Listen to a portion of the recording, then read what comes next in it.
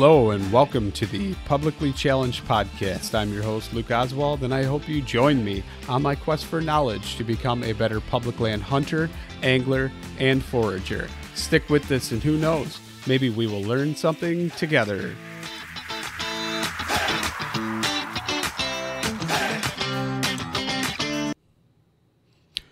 All right, real quick before we get started on the show, I'm just going to talk about Treeline Academy. You've heard me say it. I can't even tell you how many times. Mark Livesay is treelineacademy.net. That's treelineacademy.net. Sign up. Use the promo code PC2020. Save yourself $20. Can't say it enough. It's awesome. Amazing. Most comprehensive e-scouting course out there. Check it out for yourself. Sign up. Use promo code PC2020. And now let's get to the show. All right, so I'm sitting here and I am talking to Brian Barney. So, Brian, I'm going to go ahead and just ask you to introduce yourself, if you would, please. Yeah, so my name's Brian Barney. So I'm a small business owner in Ennis, Montana. I own a little construction company. And throughout the years, I've kind of established myself in the hunting industry as well. So just through a love for it and a passion for it, I started diving into these backcountry hunts and backpacking, and I just fell in love with it, and then started to travel around to different states and hunt different species, and really fell in love with the bow and arrow and committed myself to that. And through those adventures, I was able to share them through multiple different websites, and actually there wasn't websites when I started. When I started, you had to send them off to magazines and get published in magazines. So that's really where I got my start. And throughout the years, yeah, a few internet articles, but I just kept after it and built it brick by brick. And it was something that I loved. So I started out writing, and I wrote for finally found a home at Eastman's Hunting Journals, like after I had written and sent away all these articles and been published in these places, but the right fit was Eastman's Hunting Journals. And so started writing exclusively, excuse me, I got to get my mouth to work here, but I started writing for them. And yeah, they asked me, I said, I'd like to write pro staff articles. And he sent me, he said, well, send me some ideas and I'll see if I can get you an okay for them. And I think I sent him 30 ideas the next day. Like I just, all that hunting stuff and that thinking, like theorizing and trying to get better at it. Like, man, I just fell in love with it. So started to do that, and then got opportunities in filming, and then started this podcast, Eastman's Elevated, like 5 years ago. And yeah, it's just been a great journey. I'm just I'm living my best life for sure. Yeah, I definitely say so. It's pretty cool. So where did you grow up then? Did you grow up in Montana, or did you grow up somewhere on the West Coast or something? Yeah, so good guess. I did grow up on the West Coast. So I grew up in Olympia, Washington, which is the Pacific Northwest. And so I grew up with a lot of hunting in my family. My dad just absolutely loved it, and grandpa loved it. And we'd have a cabin we'd go to. But the opportunities in Washington, they were limiting. Just the time you could hunt, and seasons, and lower game populations. And to tell you the truth, like we just beat brush, like we got after it and hiked a lot of miles and hunted really hard, and I learned some great lessons. But it wasn't until I moved out west and moved to Montana. So I actually moved east, but I think of it as like western hunting for mule deer and elk and bear. And there was just so much opportunity that I just immersed myself in like every facet of it. Horn hunting, would teach me where the bulls would be in winter range, and where they migrate back in the spring is where they migrate out in the fall, and try and figure out where they bed and where they feed and find these shed horns, and so that was another season. And then spring bear, and I never really fell in love with spring bear until I tried to do it with a bow and arrow, and then I fell in love with it. And there's no bait in Montana. It's all spot and stock, but their numbers are condensed in the spring. But it was like dangerous game, it's like the blue collar's dangerous game. And that's what I'm into, is like, I'm just a carpenter and I can't pay big money for these hunts. So like I put in my own time, I put in research, and whether that's looking at maps or in person, scouting it during season, during shed season. So I just put in this time to learn these hunts and these places. And and really I've been able to travel all throughout the West and just do the coolest hunts, like high country adventures, adventures for elk, just peak rut. Been up to Alaska hunting caribou and moose up there. New Zealand hunting tar on their public lands, which is just crazy. Hawaii, like I've just I've built this life surrounded around my love for bow hunting, and that's kind of my vehicle to travel the world and to experience things. And it's just taught me so many lessons about the more you put into something, the more you get out of it. And really the harder you work at something, the tougher these hunts are. Like the more they mean to you in the end, the more you crave them when you get home, so that's really been the journey. Grew up Pacific Northwest, moved to Montana when I was 20, and really have been traveling around everywhere they'll let me with a bow for since I was 25. That's pretty awesome. I've kind of come to the same conclusion. It's like the more time I have with my bow in my hand hunting, the less I lean towards picking up a rifle or a shotgun. Like here in Illinois, it's pretty much shotgun only for big game. But it's just one of those things that even this year I had 2 tags that were shotgun tags, and I only went out one day. I didn't have it in me. I was already bucked out, and I was like, man, I'd rather have my bow in my hand. So I see how that happens, and I can't really even explain it. It's just it becomes like a second nature to where you almost want that. It becomes like an extension. It's pretty it's neat. It's neat to experience that. And now really I don't even gravitate towards the shotgun tag. I don't even know if I'll get one next year. Yeah, it is magical, the flight of the arrow. Like I love hunting, and all hunting is fun, whether that's rifle or shotgun. Like it's all action. But yeah, eventually it seems like my skills had progressed to a point where, and at least out west, the hunt ends at 200 yards with the rifle, and it's just beginning with the bow. And I fell in love with like trying to get close to him, and then just how intense the experience was. And so while I gained a lot of experience with rifles and had a lot of fun and learned a lot, and my family with rifles, my daughters and my dad, and they love it. But for me, it seemed like I fell in love with that challenge in bow hunting, and then I wanted to get really good at it. And to get really good at it was to do it all the time. And so I just gained more experience through always carrying that bow, and always. It's like the more difficult path, but when you put so much work into it and practice with so many arrows and get so good at it, and then love that intense encounter, like I just couldn't see myself doing it any other way, so that's me too, man. I fell in love with the bow, and I'm still like, my love just grows for it every season. I like it more and more, and there's just no limit to how much you can learn and how good you can get at it. It's just like the harder that you work, the luckier I seem to get, which is really cool. I think I've actually heard you say something like that before, where it's your output equals how. Is there something that you've said like that? I'm pretty sure it's your output equals something your return, or something like that. That kind of stuck with me as far as a Brian Barney quote. Oh man, yeah, I can't remember exactly, but I'd probably screw it up if I did remember it. I'm always screwing up quotes. That's like that's key. I get the same inspiration and motivation from quotes, and I love what they tell me, and then I try to recite them, and I just butcher them. It's hilarious.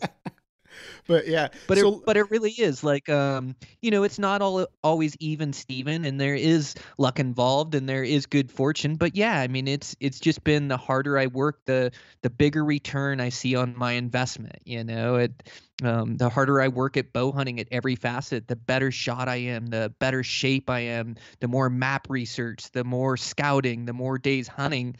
The more I put into it, the more I seem to achieve, and I'm able to, I'm really at my happiest, like in the mountains and enduring tough storms or tough hunting, or I love being out there and doing it. Yeah. So I mean, you're a pretty high energy guy. Are you the kind that would ever sit in a tree stand and hunt whitetails? Yeah.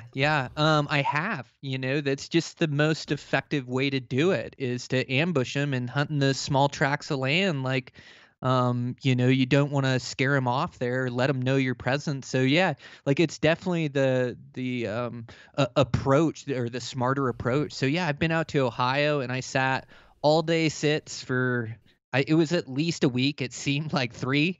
They're long days, man. It's tough. It's more of a chess match with those whitetails, and it's still like it's a mental grind, like to make those all day sits. And then I've never been so dang cold as sitting still in a tree stand. Like even out west when it's below zero, I get to move. And like, at first I just didn't wear enough clothes because I was used to layering for out west hunting. So I definitely had a learning curve. But yeah, man, I mean the most effective way to hunt, like I will do that. And I tend to steer away from like those and blind hunts and do more of the spot and stalk because I love it so much. But that doesn't mean that I won't do it. Like when in Rome, have to do what the Romans do. Like I don't try to reinvent the wheel. Right. Yeah, that's for sure. I take a week every year and I hunt whitetails. I call it my rutcation. And those all day sits, I just started doing them like within the last year or two.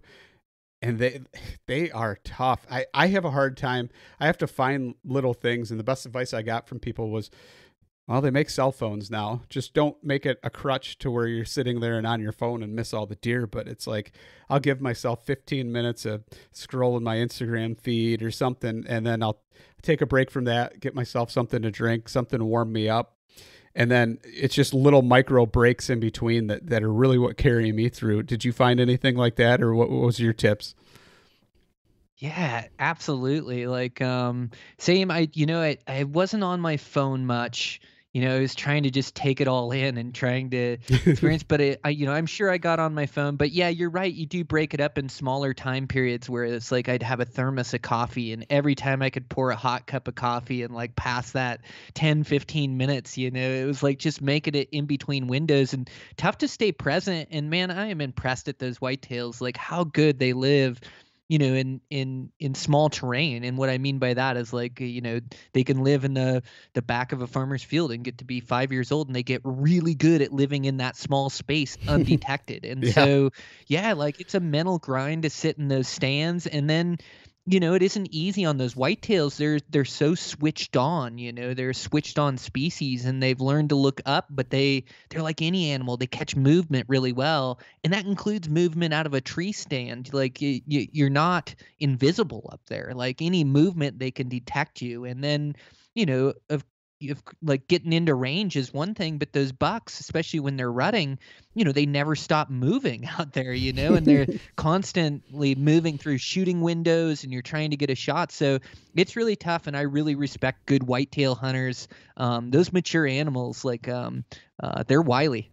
Yeah, for sure. So I was looking, and I happened to see a while ago, and I was looking through your Instagram feed again, and you set a personal record for yourself this year, didn't you? As far as bull elk. Yeah, I had a great season. Like, man, I a bunch of time with family and friends, and then able to just send it on some big adventures. And so, yeah, elk hunting the seasons started off. Had a couple of elk tags and filled one tag on a great bull, just these giant fronts, like 20-inch fronts, so much mass, and just a real heavy bull. It went like 48 wide or 50 wide. And a great dark horn bull, and I killed him with my buddies and in the mountains, and like, gosh, 2 different backpack trips, like 6 days of grinding, something like that. So it was just awesome. I killed that bull and came back and got a little break, and had my home state left, and a couple Hawaii buddies that drew it this year, and so they were over with me, and so then we headed out there for another elk hunt. And yeah, I was trying this year, like heat checked a lot of my spots that are usually pretty good, and just wasn't bumping into the elk. As elk are nomadic, and they really move through country, and they can be hit or miss, or all or none. You're either in them or you're not, and when you're in them, it's the most exciting rut craze frenzy, that you can imagine with a bow in your hands. But when you're not in them, you're just traveling a lot of country. And I was averaging 13 to 15 miles a day just trying to find elk, and just wasn't picking them out. And so, I had to change my strategy, and so go to some spots that I've never hunted before, but I've e-scouted and I've really wanted to get into. And so it gave me a good opportunity to get into a couple of those. And struck out in a couple, and then once you know it, like worked down on this deal and found this bull. And like the crazy thing about experience is like it just teaches us. And through experience and through all these years of Western game hunting, like I've got pretty good at seizing opportunities or knowing when to go all in and when to move in and when to hold back. So I found this bull, and I found all the cows. I saw them before they saw me down in a little gut or a depression, like a drainage that went down. And then the bull walked up, and he was just this great big wide bull, and he just had it all. Great fronts, thirds, fourths, tails, like just has it all. Super wide, tall, just, great one. So he had two. Go ahead. Oh, I was just, you go ahead and you finish what you're saying. I'm sorry. Oh, so it was him, and then he had two satellite bulls, and yeah, that night I sat above him and I tried a couple different approaches to try to drop in on him and see if I couldn't get within bow range of his cows and kind of try to make something happen with a good wind. And I just wasn't able to. And then right at last light, the thermal started dropping, and I tried to go all the way around him, around the drainage over there. And as I was going around that drainage, there was a satellite bull down there. And so, a third one. And so, there was no way to get in. And so I just backed out and had a long hike back that night. Got back in the middle of the night, met up with the guys and said, yeah, I got a good bull. I'm going to go in on him in the morning. And then cruised in the morning and was able to find him, kind of waited to make a play and waited for him. They started going up to their bed, and then I was just trying to coyote and stay with the herd. Like I hadn't seen my opportunity to go try to get in. It was just two satellite bulls and a bunch of cows and then that great big bull. And finally I saw it, went around a hip and able to capitalize and see my all-in moment and go for it, come over the top, and he's just tailing a cow and stops there broadside, gives me the shot I've always dreamed of. So yeah, my biggest bull to date. Like I put a great arrow in him, and those bulls are so big and so tough. Like he had so much pride, he didn't want to die in sight. I gave him a perfect arrow, bleeding really good, but he made it over the ridge. And so I gave him some time, and then climbed the ridge behind him so I could kind of glass down where he went, and he was dead. He just he died as soon as he made it over the ridge. But yeah, my absolute best bull to date, that I've been hunting 20 years for. He killed a lot of great bulls, but this one is definitely the best. He's just got it all. It's super cool, man. That's so awesome. It's really cool. So as like a beginner like myself, I know you do a lot of actual glassing and spotting and then stalking on them. I mean, would I be better off to go and try and do more calling and bring in a bull, or should I still try and, depending on the terrain, I guess it would matter, but try and spot them up and then go in on them? Man, you answered your own question. Like it depends on the cover and where you're hunting them at. Definitely more open terrain is more conducive to stalking. But man, I've just committed to stalking elk, and so that's the game I play. And I like to stalk them in their feeding features. And so, it seems like everywhere I go, no matter like some stuff's just too thick as you can't ever glass it or get a peek at it. But for the most part, like I'm able to spot and stalk them everywhere I go. And that's in the mountains, that's in the breaks. It's, I just look for them in feeding features. Elk don't get enough feed in the timber. They have to come out into openings. And that includes like thick cover of the Pacific Northwest. They got to come out in clear cuts and alder slides and thickets where you can see them. They have to feed out there. They're 400 to 700 pound animal, 800-pound animal. And so like I really use my glass and in feeding features, and I use a combination of vantage points, but really I like dive into country and make good hikes up ridge lines and things. And I like a master vantage point, but for elk, I just really like traversing through country and just glassing every little available opening. And I like getting in there early and listening for bugles. And even though I'm not calling at them, like I still get to hear the rut and bulls still bugle. And when I find a bull, he's not on edge. He's not on pins and needles, and I'm able to stalk in. So, it's a tough decision and a tough call because it takes years to hone either one of those. And I definitely know calling, like you definitely call in more satellite bulls, but the action can be crazy with calls nowadays too. But man, I mean, I sure like the spot and stalk game. And I think like when you when you commit to it and then you perfect those techniques, I think you kill consistent bulls year after year, you know. So I really like doing it that way. That's at least my preferred method, but you know, more than one way to skin a cat, and a lot of people kill elk by calling them in too. So one of the things that you hear is people tend, especially on public ground, to call too much or to condition the animals. What's kind of your thoughts on that? Yeah, less is more with elk.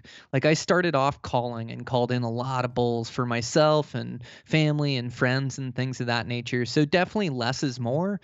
And it's more about the location of the call and the setup you're making than it is the calls you're making, and really reading the reaction of the bulls and trying to respond to that. But yeah, a lot of times these bulls are bugling back and they're really gathering up their cows and moving away. So I think it's about reading the scenario and reading the bulls like language back and forth, and then you know really plotting it out where you're going to call from. And we used to do really good with cow calls, and I know some of my buddies still do good with cow calls. So I think it's just reading the reaction of the elk, trying to make good setups. I would always call elk in when I get to where they want to go. So if they're heading to bedding timber, if I can be in that bedding timber, like man, he'll come check me out. Or even in his travel route or where he's headed, or if I call from a saddle and he's headed towards there, it seems like they just come in on a string. And so I would do more of that than I would like chasing and calling at him. But and you know, there's some other techniques too, like raking trees works really good. Like that'll get their attention and bring them in without even making a call. Sometimes it's the subtle noises, you know, rolling rocks and kicking dirt, so it sounds like help, scraping trees. And then you know, also like when they're calling, like if it's a two-person setup, like you know, it doesn't hurt like if you're going to call at some elk and try to figure out where their escape route is, and have one guy head for their escape route and one guy start calling and trying to hunt them, you know. And then when they try to escape the drainage, you got your buddy up in that saddle where you know they're going to leave the drainage, and you know he might get a chance too. So elk's just all about thinking outside the box, but I would say it's like reading the engagement level of the elk that you're calling at for sure, and less is more. For sure. What's crazy is you just mentioned the escape routes. And I just had a guy I was talking to, and he actually told me, and this was for whitetails. He's like, if you're using public land and all these guys think that they know where these big bucks are bedded and they're going to get right up on them, find those escape routes, set up on them. And if you've got to sit all day, eventually somebody's going to push one, and one of those big bucks is going to get up and go out of those escape routes, and you're going to have success. And I was like, wow. It was like a light bulb. I never thought of doing something like that. Normally it's, you know, try and pursue them where they are, not where they're going to escape to or something like that. But that's solid advice. I mean, I don't know why. I just never thought of it. Yeah, it's definitely outside the box thinking, you know, for like escape routes on those or mule deer, and it works in pressured areas. And a lot of times hunting areas, you just figure out how animals move through country and where they escape to and from. And we have a mule deer saddle too that's miles back, and these deer always escape this basin out this saddle. And so that's how we'll play that game, you know, whether it's me stalking them or a buddy stalking them, and the other guy will go to that saddle. And I mean, I wish I could tell you that we killed a deer off that saddle, but we've been dang close. I think there's been a couple in range and some swirling winds, and who knows, maybe even a missed shot or something. But yeah, I mean that escape route, or just like theorizing and thinking outside the box. Like our biggest asset as humans is to be able to outthink our quarry, and that doesn't always mean like stalking it where that elk's feeding. It's like really picking your time to go in, like seeing where he beds, where he feeds, you know, seeing like an opening,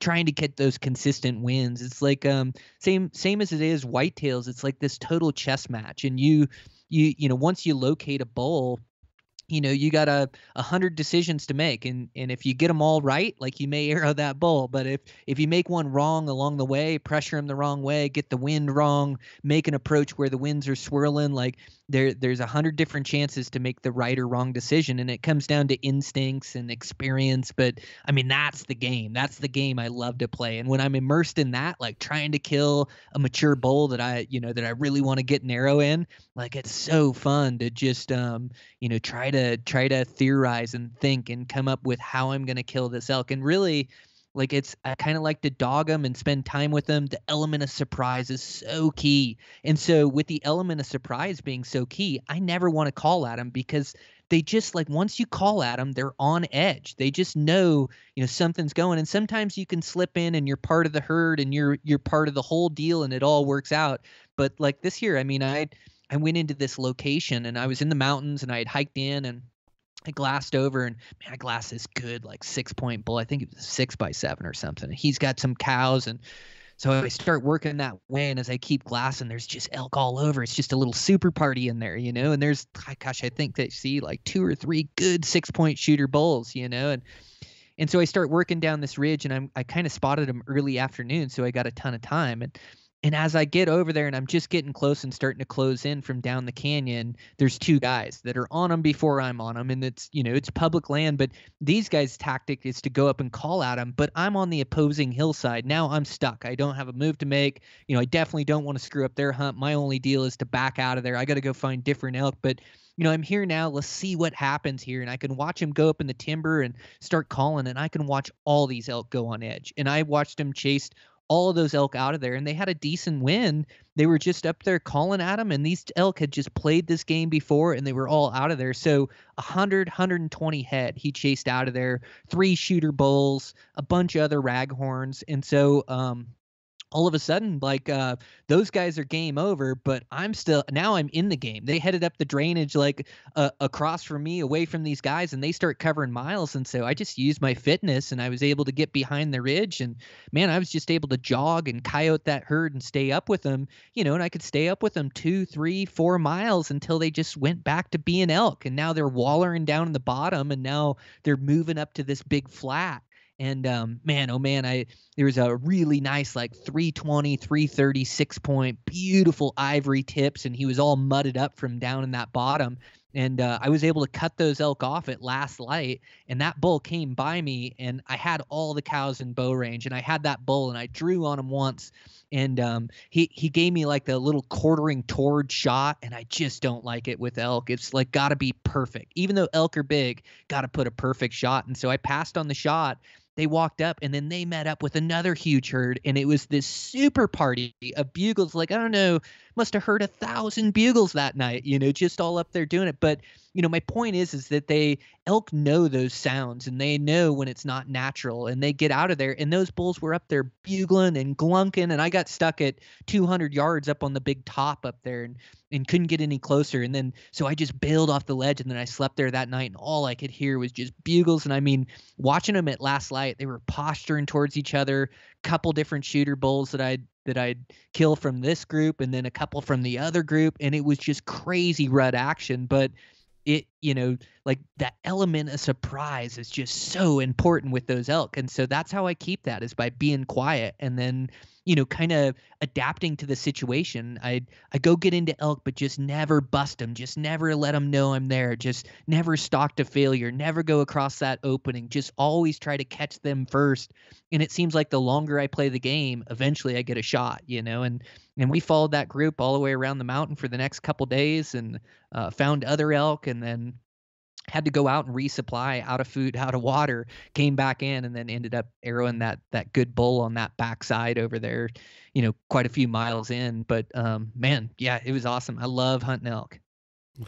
That's awesome.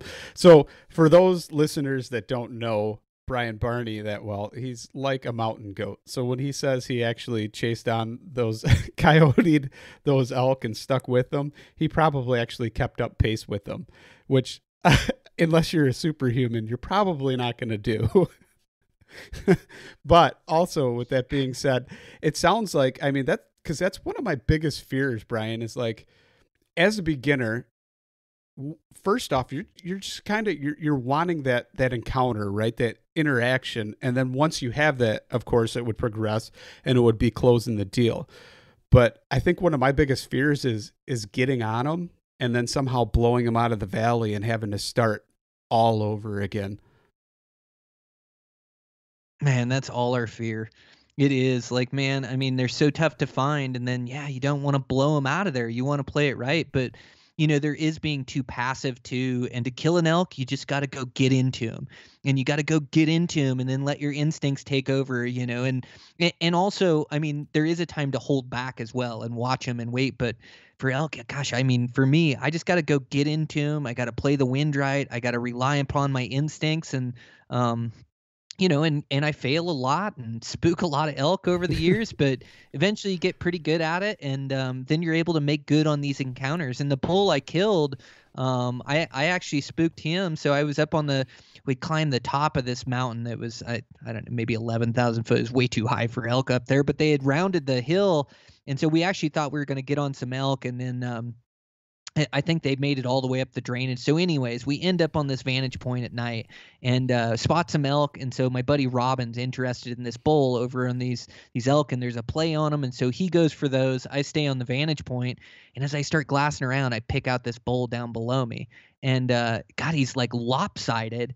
And he doesn't look very big on his tops, but then I see him like give me a width shot, and I can see his fronts, and they're gigantic, and watch him stand up, and I'm like, man, that is an old bull, and he's big. The bull ended up scoring like 330, 329, I think is what he went. But he stood up, and it was like, man, that's a bull I want to kill. And I ended up dropping down a chute that night, and he had some cows and working into him in the timber and just playing it right. Like I'm telling you, like moving really slow. Like elk, it's all about speed, and there's a time to run, like when I was keeping up with those elk, and then when you get in close, you just moving like super slow, watching your footfalls, just creeping in, trying to catch them first. And I caught that bull, and he was working down through this deal. And man, I was trying to get a range through him through these trees, and then same thing. That bull steps out, and he's right in my range. I've got a good range on him, and he's quartering towards me. And he sits like quartering towards me, which is just the worst angle for elk. Gosh, we had a stare down for 10 minutes. I mean, the encounter lasted down there 25 minutes. He didn't know I was there, knew something was a little fishy, and then he kept walked through my shooting lane, and then got over and got into my bad wind. It blew up. I blew him up, blew the cows up. They all spooked. So that was my hunt. I ended up sleeping right there that night, sending Rob a message and said, hey, I went down for this bull. I'm down in the bottom, and he's over the other side over a drainage. He chased those elk, never got a chance at him, got pretty close. And so, I had to sleep there that night. And so the next day, I just start rolling country, and elk have a flow through country. They're nomadic, and they keep moving, and they'll go for a while, and then they'll go back to being elk. And so, I really wasn't planning on finding that bull again, but it just happened to be that that's how it happened. We kept rolling out, ended up hunting elk that night. We got into some different ones. We dropped down with Rob on some elk, and we got close to this 6-point. 6-point was like 90 yards. We had cows closer than that, just in them. Snuck out of there that night, and we're back in this super party, a couple drainages over from where we were, and then we hunted that morning, and I think that's when we had to go out for supplies. But we hunted the morning, went out just a ton of miles, made it to the truck, refilled all our water, all our food, and it was just like, man, it's 4th and goal. We're just in elk. We just got to get back in there. And then we crushed it and made it back in there. And when was it? Oh, it was that night I saw that lopsided bull.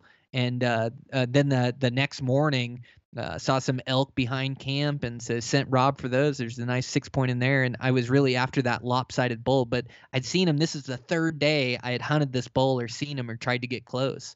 And that was the day I was able to work into his cows, backed out at one point, and then saw a cow kind of cross down below me. And then all of a sudden I see that bull, and he's below me and by himself. And man, I've kept my wind right all day, able to creep right down into range and kind of use the topography of the hill to kind of come up. And he was looking over his cows, had no idea I was there, and put a perfect arrow in him. So yeah, man, I mean, you end up failing a lot. And it sucks. You don't want to spook them, but eventually you just got to go all in. It's like I hunt elk aggressively. I don't hunt them passively. And when you bust them, it sucks. You got to go find more, but it's just the game. I think you've actually mentioned that to me or told me is you got to be aggressive until it's time to actually be patient. Something like that. Yeah, that's exactly it. And like when I'm going on a stalk, it's adapting to the conditions. And so I'm on a stalk. Sometimes the wind will change, and now I've got to back totally out there and try to circle around these elk a different way. Or a lot of times I'm working in, and then there's a satellite bull or a cow standing there, and they might catch a little movement and stare in my direction, and then I'm stuck frozen. And man, I've been stuck frozen for 45 minutes where the herd's in a perfect position. I could kill him, but I've got this one elk that's looking at me that's going to give the whole thing away, and just waiting for him to roll to a different position. And so that's what I mean, like coyote in the herd is just staying with them, trying to keep that element of surprise.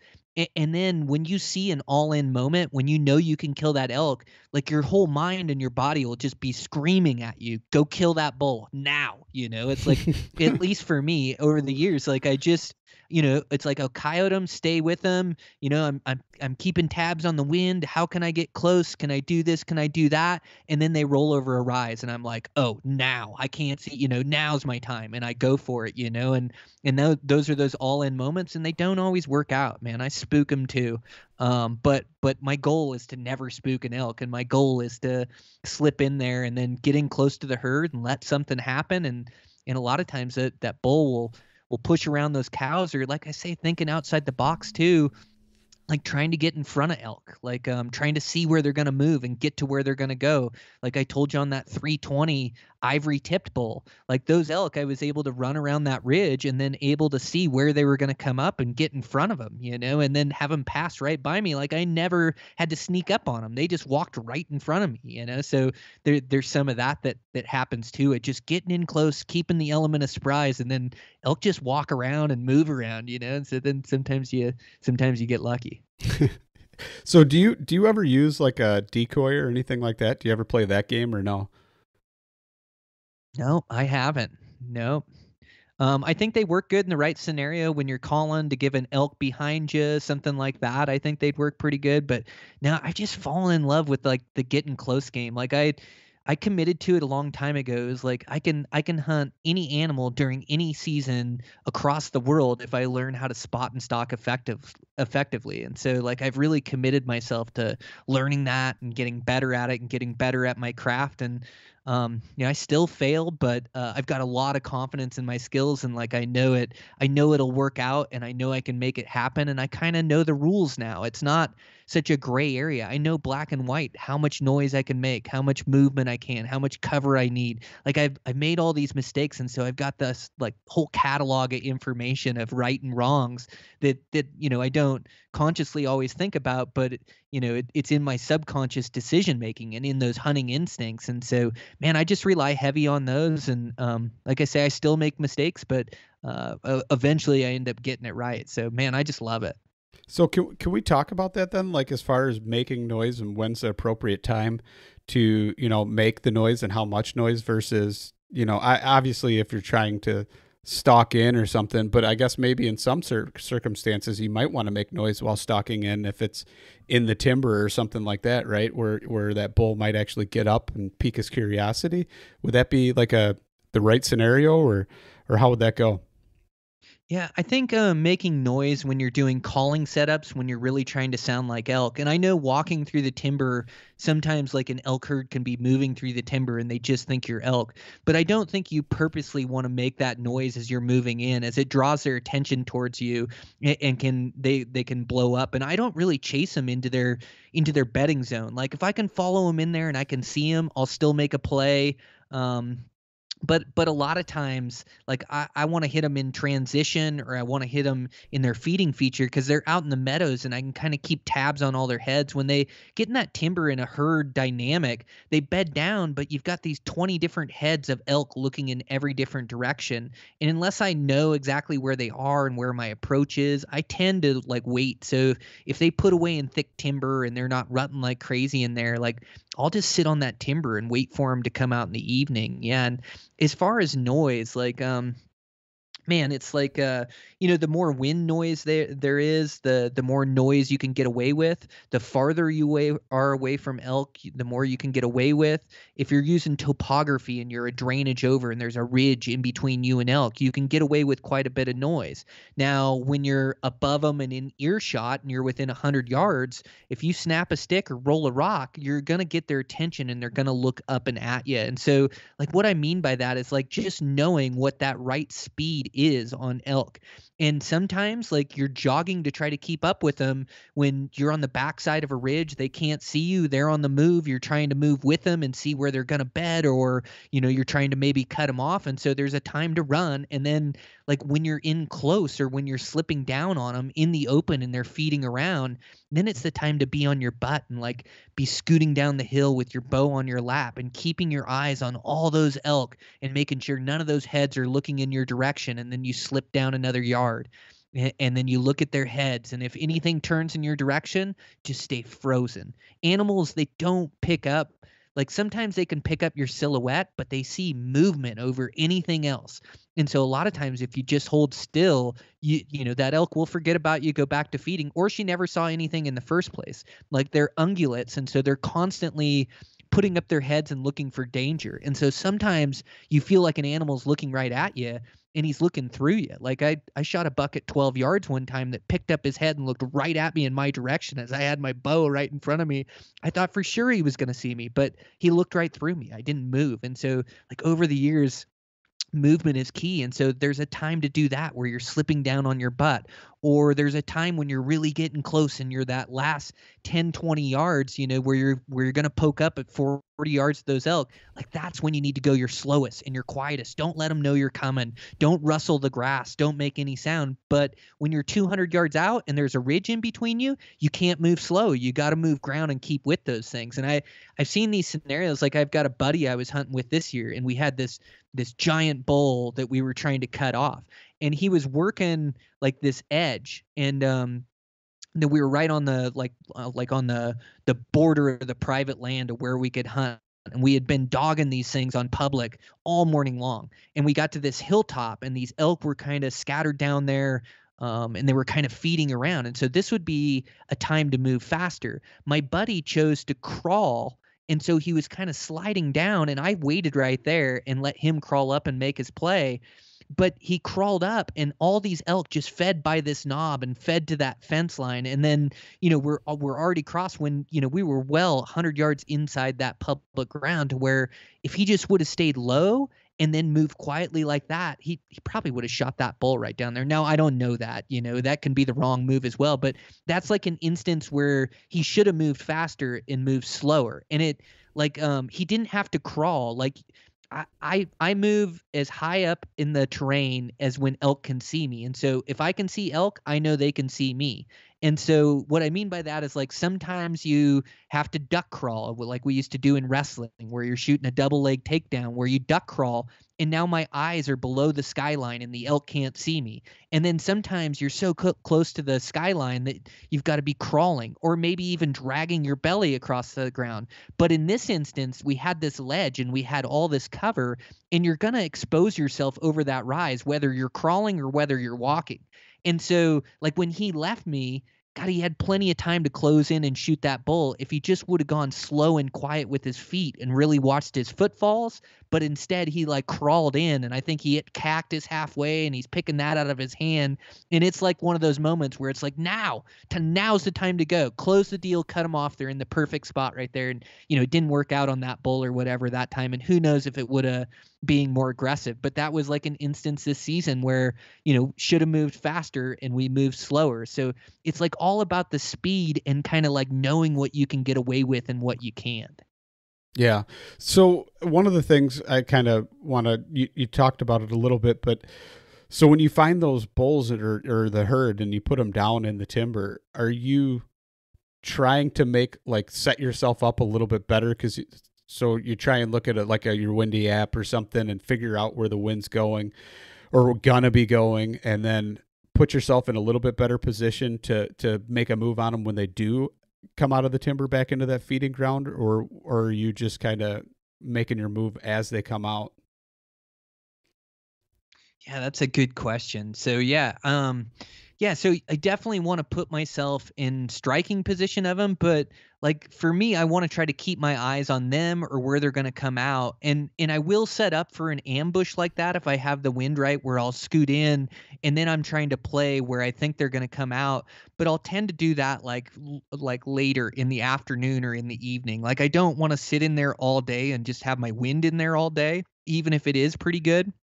And so, like, I'm definitely going to go try to get in striking distance of that meadow or get closer where I can see that meadow, maybe get on the far edge of it where I'm keeping my wind out of there, but I'm across from it and I can see the elk come out and make a play. So, like, I think you're right. I think it's like trying to get closer and get into striking range or trying to keep an eye on them or where they're going to come out.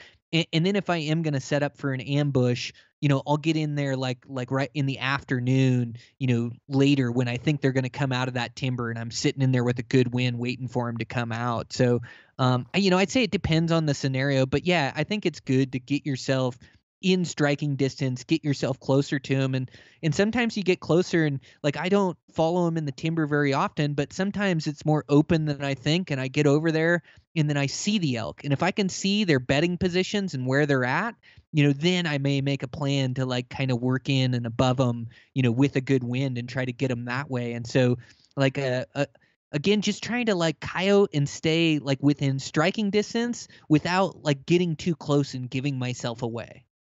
Yeah, for sure.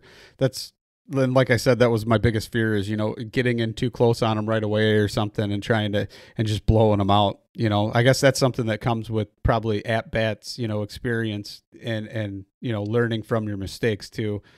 Man, yeah, it does. And like you say, like I've messed up every way from Sunday, and that's like how I learn these different situations or scenarios. And yeah, you just you definitely don't want to spook them, but in the end, you just got to get in and hunt them. So yeah, I like to get that inside striking distance, but man, I mean, I've also gosh, I've watched like I hunt this one spot that I backpack into and I saw a bunch of elk working it, but you got to hike like 13 miles around this spot to go get into it. So I hiked all the way around and I look down in this drainage and all the elk are filtering into this timber draw and I'm kind of across from them and I'm watching, oh, I don't even know, 150 elk, like late season, bunch of good shooter 6 points. And I'm thinking, man, I got all day with these things. And, the wind was just wrong off that ridge and dove down in there. And pretty soon I spooked every one of those elk out of there that I'd worked so hard to go get into. So like it happens. You just make mistakes or you get in too close and you end up busting one in the herd. But yeah, it is just about finding them and then trying to get in, trying to hunt them and kill them and spook some along the way. Try not to, and eventually just get it right, So yeah, it's tough. I know exactly where you're at, and it's tough. You just don't want to blow them up and you don't want to blow this opportunity. But by not wanting to blow it, like you don't realize when the seize the moment at time is either. Yeah, for sure. So with that being said, then like, would you say to somebody that's a new hunter, like myself for elk hunting, to try and just get myself as many at bats as possible and try and put myself on as many opportunities, or try and find, bulls and wait for that moment to get on them? Or would it be more like, hey, there's, some satellites hanging around too, try and put it on them first? Or what would be like, the easiest scenario for a beginner to try and, get as many at bats as possible? Yeah, I think find elk and go hunt elk. Like I just find them and then just go try to get into them and make something happen. And I very rarely, like I don't sit on elk for days and don't make plays. I mean, usually if I find an elk that day, I'm trying to work in, and sometimes I back out and I don't let them know I'm there, and I get to hunt them the next day, and I keep playing the game. And the longer I can play the game, the better my chances of success. So yeah, like I just find elk and I just go put yourself into a position where you can get into them, and maybe they disappear in some timber. Chasing them in that timber isn't the right move, but wait until they come out in the evening, and then they come out in a meadow, and you can kind of read their reactions and get close and use the cover of the timber. Try to make something happen on those things. Try to get in close, and then sometimes you get held up at 100 yards or 120 yards. Like sometimes they just feed into you, and so like I just play that wind, and yeah, I'd get those at bats you're talking about, and like that's my buddies that are really good hunters that but some are new to elk hunting. Like, man, they just get at bats. Like we traverse that mountains, and when we find an elk they want to shoot, it's like, well, there's a bull. Like, gosh, go get into him, see if you can make something happen. And sometimes you don't want to stalk to failure. You don't want to go over there and blow up that elk. So what you do is you go over there and you just try to play the game. Just try to get as close as he'll allow you. Try to keep your wind right. Just try to keep everything right and get as close as you can and give what take what he'll give you. Like and then when the giving's over, or you don't see an opportunity and you're stuck at 100 yards, you stop and you watch that bull and you let him feed into the next opening or over the next ravine, and then you go over that next ravine and then you try to find him over there. So yeah, man, I'd find elk and I'd just start getting plays at him, like just trying to get into him. And I noticed that around our public lands, like that the calling too seems to be a crutch for guys, is they just work around calling at these elk and kind of hear some responses here or there, but they don't really know what the elk are doing in country, and they're not really targeting exactly where the elk are. But when you're glassing and where the herds are and where they're at and where you're stalking them, it seems like you have like such an edge on the competition. Like I'm just able to get more plays on elk and get closer and not let them know I'm there. So man, that would be my advice, is just go hunt those mountains, and when you see a bull, just go take what he'll give you. For sure. So with that being said, would you want to just do as many over the counter type hunts? I mean, I always kind of struggle with that, because obviously like Arizona, they've got massive bulls and some amazing hunts that you can do, but you need a ton of points. Or New Mexico, you just get super lucky. But at the same time, if I'm putting all my eggs in that basket, it's one of those things. Should I be buying, like an over the counter in Montana or doing like a Colorado every year just to try and, obviously just get on them and work them? Yeah, I mean, I think so. Like, I think there's a lot of great hunting to be had out there in low point units, over the counter units. And for me, I look for bigger elk populations. I want there to be a lot of elk around, and usually when there's a lot of elk around, I can find big ones. And it's amazing. Like, the bulls that I kill are coming from over the counter tags. There's good opportunity there, and it's about building your elk hunting skill to a level to where when you do get one of those really good tags, then you can target some of those bigger herd bull, those ones we all dream about down and through there. But unless you have the hunting skill, even in those good units, those bulls are just not easy to kill, and so I would definitely make yourself a hunt plan, and I would include both. I'd try to hunt elk as much as you can. And whether that's, once a year, once every other year, I'd kind of have a multiple year strategy or multiple year plan where you can apply for places, maybe get lucky in New Mexico, or, be building points in Arizona. And then, yeah, I mean, the over the counter opportunities, once you build couple points, go to Wyoming, good over the counter. Idaho has big populations. Montana has great populations. Colorado. So, yeah, there's good over-the-counter hunting to be had out there.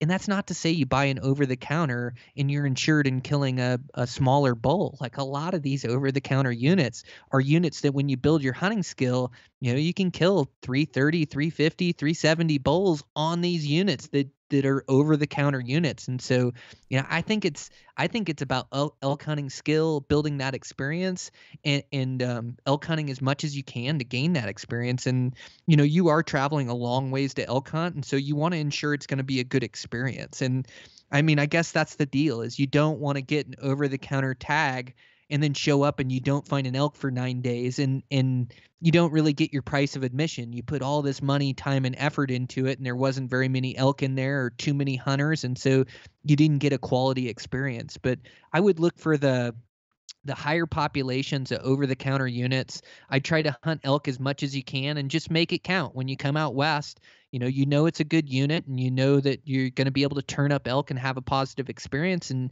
maybe you don't always kill one, but you're going to get into them and be able to shuffle the deck and have a chance to go make plays on elk and maybe make something happen. So yeah, I think that'd be the best approach for you, is just to try to mix and match those.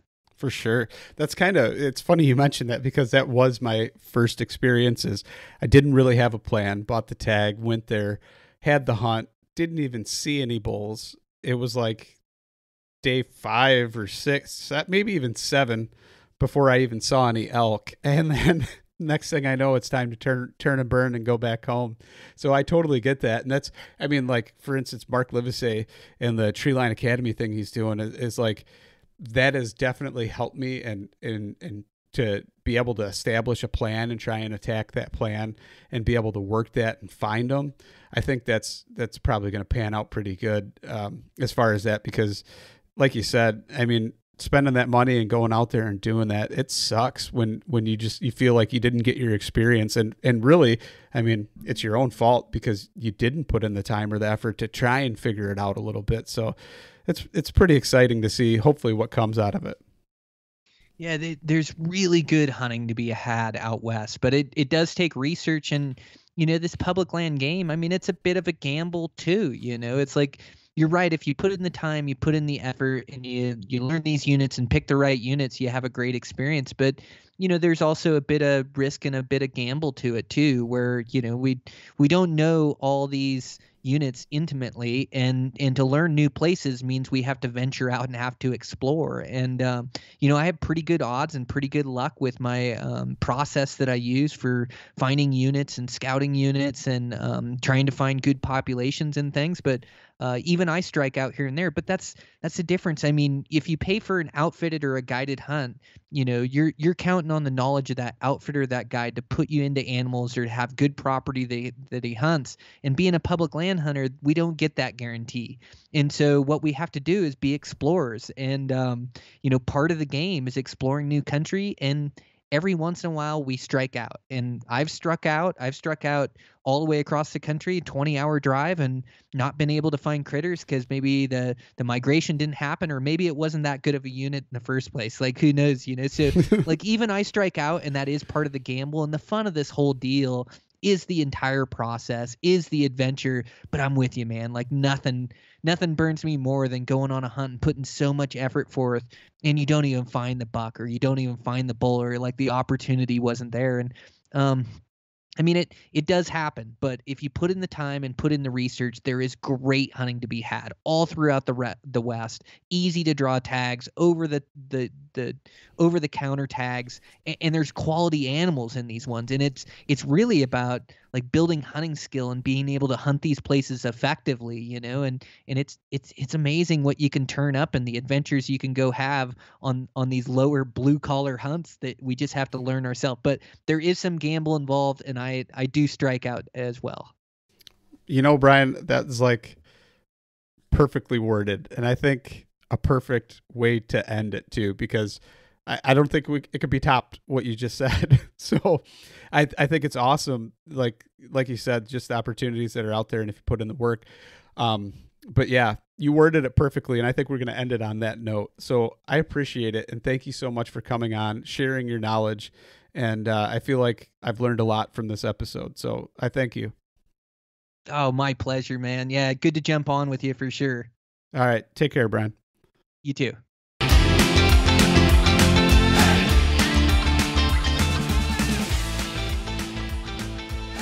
And once again, thank you so much for listening to the Publicly Challenged podcast. I hope you enjoyed the show, and if you did, please subscribe on whatever platform it is you're listening to. Also, if you could leave a review, that would help us out. And you can check us out on Instagram or at publiclychallenged.com. And once again, thank you so much for listening to the show.